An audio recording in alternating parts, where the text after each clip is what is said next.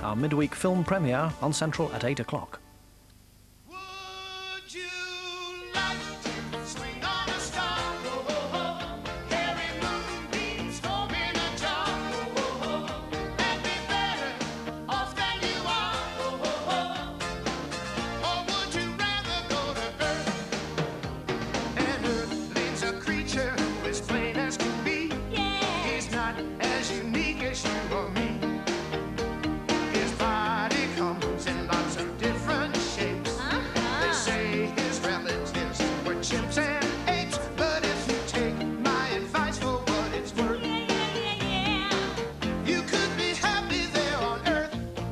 Or would you like to swing on a star? Carry moonbeams home in a jar. And be better off than you are. You could be swinging on a star. Yeah, yeah. You could be swinging on a star.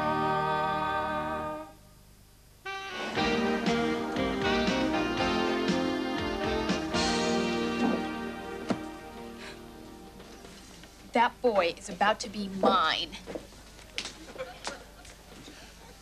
Hi. French fry inspector. French fry inspector, leave me alone. Whoa, it's almost midnight. Mom's gonna freak if I'm out past curfew again. Sure. Leave just when I've lost the future Mr. Lindsay Selkirk. I can see it now. I'll become a lonely old hag with no hair, stained dentures, and 50 cats. Oh, wait, Eve, you can't leave. I just got here. Besides, you've never looked prettier than you do tonight. Really? Yeah. I mean, this is the prettiest I've ever seen you look. As a matter of fact, I don't think you ever looked this pretty again. I'd say you peaked. Thanks, Chris. I think. No, but I've really got to go. Nobody move a mussel or a clam. As a matter of fact, don't move any seafood at all. Buzz, I'm in a hurry. What do you want? Pictures. I'm Marlowe's newest paparazzi. There's a picture of my mama Razzi, my brother Razzi, oh, baby Razzi, Who's that? Lyle Wagner. Came with the wallet. Buzz, I've got no time for this. Oh, just give me a second, and you'll be out of here in an hour. I just want to take some pictures for my scrapbook. Okay, everybody, hold up your scraps. Ooh, you got some good scraps. That's it. I'm out of here. And this time, nothing's gonna stop me.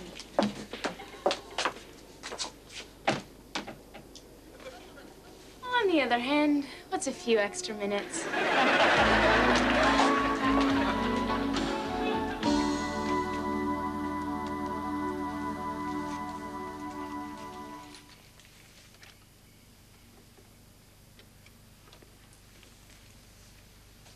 Fighting broke out overnight between rival factions along the Israeli-Syrian border. Initial... Evie Ethel Garland, do you know what time it is? It's...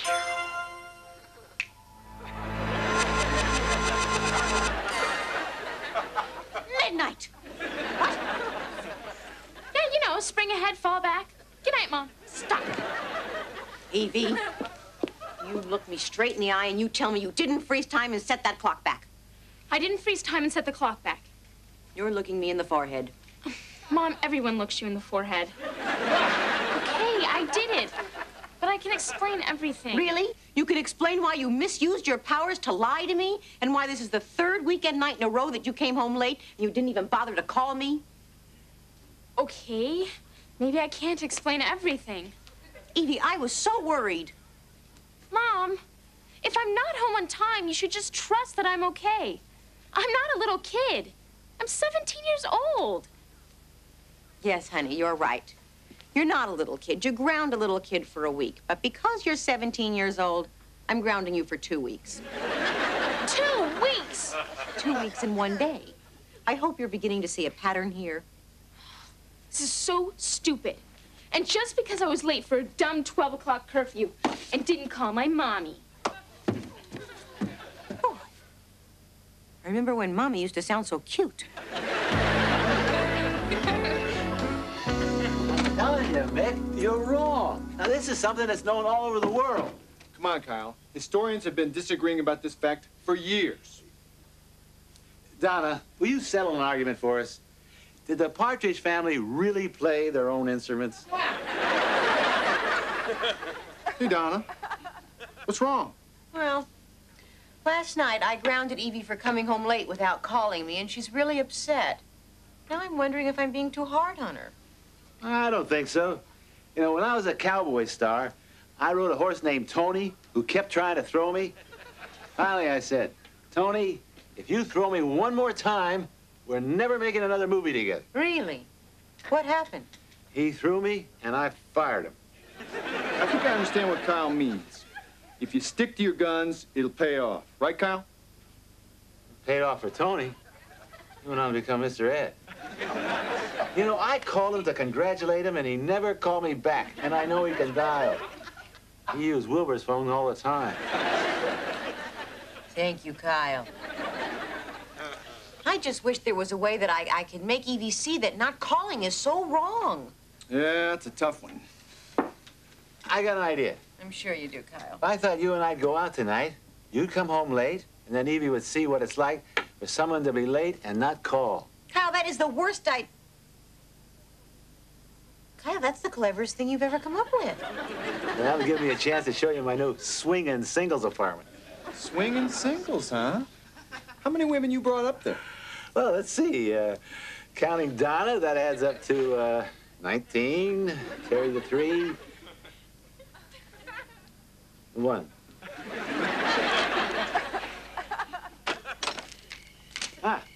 So, how's our little prisoner? About to break out. Oh, maybe you didn't eat so much chocolate. Kyle, you're here. So where are you guys going tonight? Huh? Oh, well, we're, Donna, tell her where we're going tonight. Well, we're going to a city council banquet. Yes, they're honoring Kyle with a special commendation for bravery. Oh, really? Really? Yes, really. Come on, we better get going. Well, bravery is part of being a police chief. Yeah. I mean, you never know what might be lurking around the next corner. You always have to be ready to expect the unexpected. Ah! Oh, that's all right, I'm here. Evie, I'll be back by 9 o'clock. Now remember, no Arsenio, and your friends can only stay for 20 minutes. Okay, okay. Don't worry, Mrs. G. We won't stay in this house a minute longer than we're supposed to. Lindsay, this idea of yours is brilliant. Yeah, well, when you're grounded as often as I am, you learn to spot the loopholes.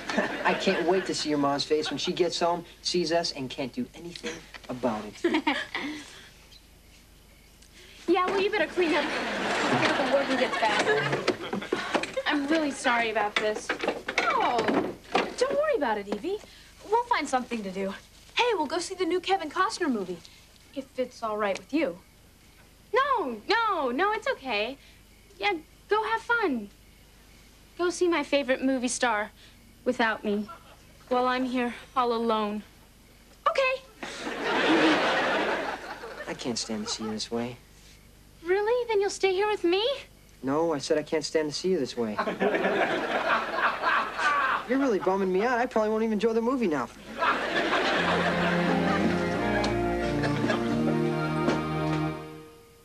3 cross, 9 letters, character on 30-something that whines a lot. All of them. Hi, Evie. Your mom home yet? No. Well, I thought I'd come over and cheer you up with a little song.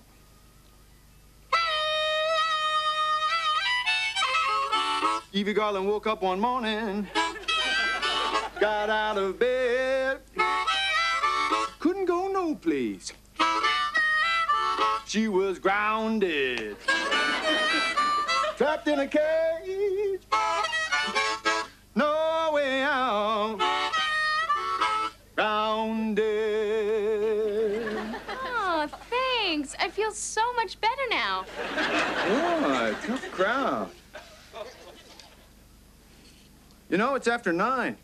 Mom said she'd be home by now. Why hasn't she called? She's never been this late before. Maybe she was in a terrible auto accident. Doesn't that worry you? Yeah, it does. I need to use the car tomorrow.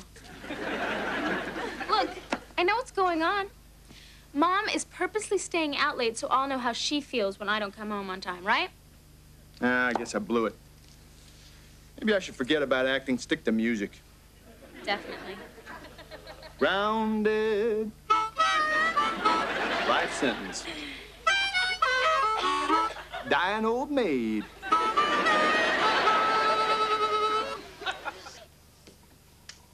I still don't see why we went to the goody-goody and not the banquet. Kyle, for the last time, there was no banquet. I made it up. It was fake, not real. Like your nose. Understand? Yeah, I understand, all right. You're just jealous. You didn't want to see me win the award. And this is my real nose. Kyle, you wanted to show me your apartment. Let me just take a quick peek, and then I have to leave.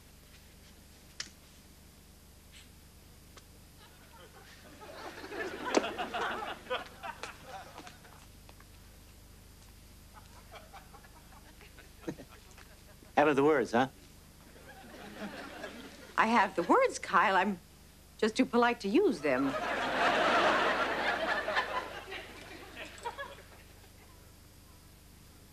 Didn't you borrow this from me for a few days back in 1982? Has it been that long? Hey, you borrowed this clock from me years ago. And that's my new vase. Oh, come on, Donna. That vase is an antique. Sure, now. Kyle, tomorrow I'll be back with the U-Haul to pick up my things. But now I have to get home to Edie before she worries too much. The door is locked. I know. I designed it myself. You see, the door locks automatically when you close it behind you. And you can only open it with a special security card. Well, do you have that special security card? Of course. What moron would walk into his own apartment, close the door behind him without bringing his special security card? Uh-oh. Uh-oh? What do you mean, uh-oh? Well, I must have left my card in the lock outside. I'll call my manager. Uh-oh. Again with the uh-oh? Well, my phone isn't connected yet. Uh-oh. Stay tuned next for the Arsenio Hall Show. All right. Uncle Mick! Don't Uncle Mick me. Your mother said no Arsenio. Arsenio? It's 11 o'clock. Your mother said she'd be home by 10. Something's wrong. I'll go over to Kyle's to check things out. Bravo! Bravo! 2 thumbs up. Look, I already figured it out, remember? I'm not worried. The plan was all Kyle's idea. Now I'm worried. I'll go to Kyle's. You stay here in case they show up.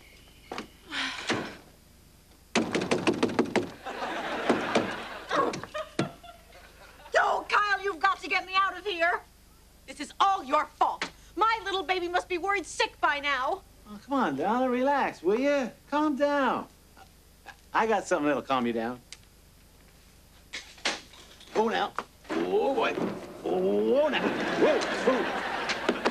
Time on. Kyle, aren't you a little old for this? Property of Sherman Food Mart?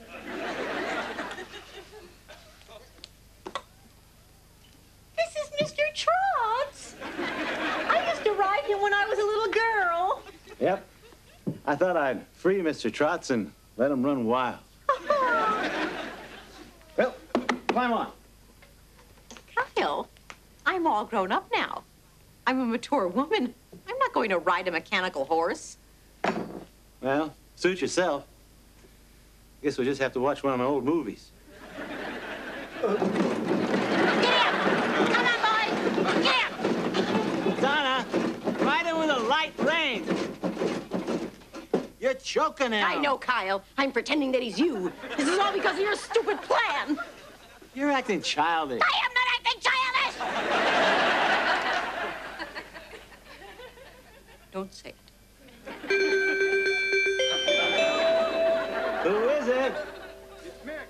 Are you all right? Mick! Mick! Oh, Mick! We're locked in! Mick! Just put the card in the door, Mick, and it'll open. Oh, Mick! Oh, great. Evie's home, worried sick, and you're in here riding on Mr. Trots. Mick! You know that card you used to open the door? Did you bring that in with you? Was I supposed to? Wrong answer. Now, what do we do? Right for help?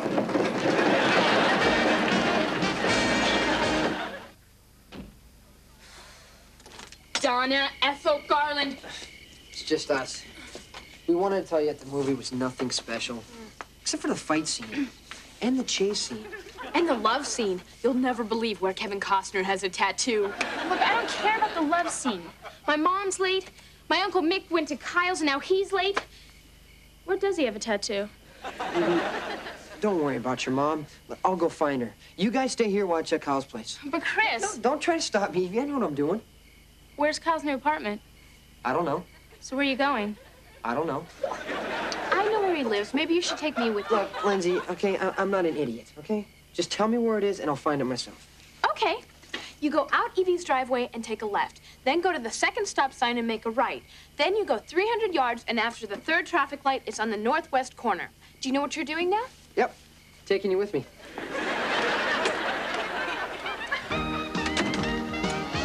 Kyle, look at all this stuff of mine you've never returned. And I've only known you a few months. I've known him 11 years. Hey, just a minute now. I mean, some of this stuff is mine. Like these posters. Well, they're not mine technically, but the studio didn't ask for them back. Who is it? Lindsay and Chris. Lindsay, honey, sweetie, do Mrs. G a favor and push in that nice card and open the door. Let me do it. Chris, she asked me to. Back off. Lindsay, I have just as much Chris, as darling, back off! Oh, free at last. I'm going home. Just a minute, Donna. Kyle, I have been trapped in this apartment with you for 3 very long hours. There's nothing you can say that will make me stay any longer. I just wanted to give you your purse. Oh, okay, sorry. Toss it over here.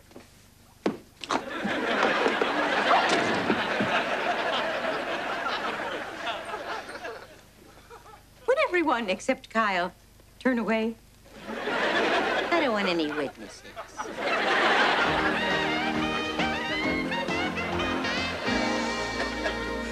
It's after midnight and they're not back yet. They could have been in an accident or in the hospital. No, honey, I'm sure they're okay. How do you know? Well, I don't. It just sounded like the dad thing to say. You know, like, it's cold out, take a sweater. Dad, come on, I need your help. Okay, kiddo. I'll give you the power to see where they are. Now, picture them in your mind. Think. Hey, look, they're okay. Except Mom's got her hands around Chief Applegate's throat. You better get over there fast. Okay. And take a sweater.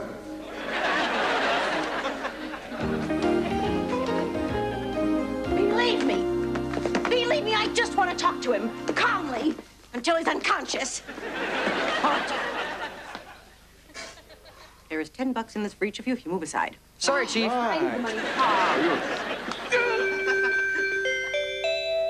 Who is it? Evie, honey, we're locked in. Listen to me. See that card? Put the card in the lock and open the door. And this is very, very important. Take the card in with you. Oh, good. Is everybody okay? Well, my neck's a little sore, thanks to your crazed mother. Come on, guys. Let me put some of this stuff in my pickup. Pickup? Mick, do you have a pickup? Could I borrow it sometime? Honey, I am so sorry that I worried you. Worried? I wasn't worried. Evie, you weren't? Okay, I admit it. I was really worried about you. You know, until tonight, I never understood why you got so mad when I was late and didn't call. It's pretty scary, huh? Yeah. I never know if you're in trouble or you're hurt or worse. I'm really sorry, Mom. I know you are, sweetheart. And I also know that maybe 12 o'clock is a little early for a weekend curfew, so from now on you can stay out until 12:30. Thanks, Mom. Oh, it's okay. After all, what's another half hour of insomnia, tension, and anxiety? Let's go home. Oh, Chief Applegate, here's your card. Thanks. Oh, Kyle, can I borrow that?